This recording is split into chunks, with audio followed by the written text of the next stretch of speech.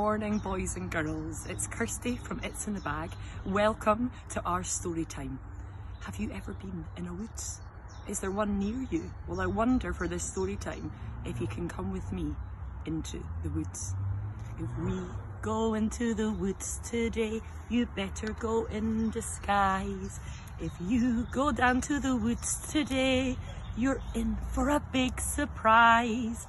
'Cause every bear that ever there was is gathered there for certain, because today's the day the teddy bears have their picnic time for teddy bears. The lovely teddy bears are having a wonderful time today. Do you see them, boys and girls? Will we join them and have a picnic with them?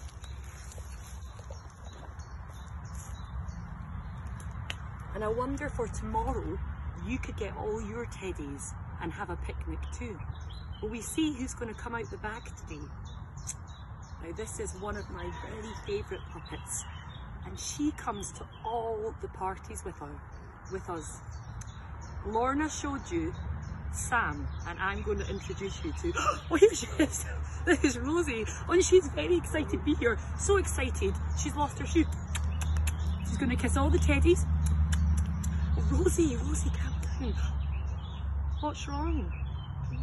Oh, Rosie says there's something that we've forgotten in the bag. Will we find out what it is? Here is a bag. What's that I see? Rosie takes us to bed at night with her, and it gives cuddles and kisses. It's her little teddy bear. Now can you hold out your hand? And we're going to go round, put the teddy down for a minute, round and round the garden like a teddy bear. One step, two step, tickly under here. I'm going to do it for you, Rosie. Big people, you can do it on your little person's hand. Round and round the garden like a teddy bear. A one step, a two step, and a tickly under there. Will we do it on the other hand too?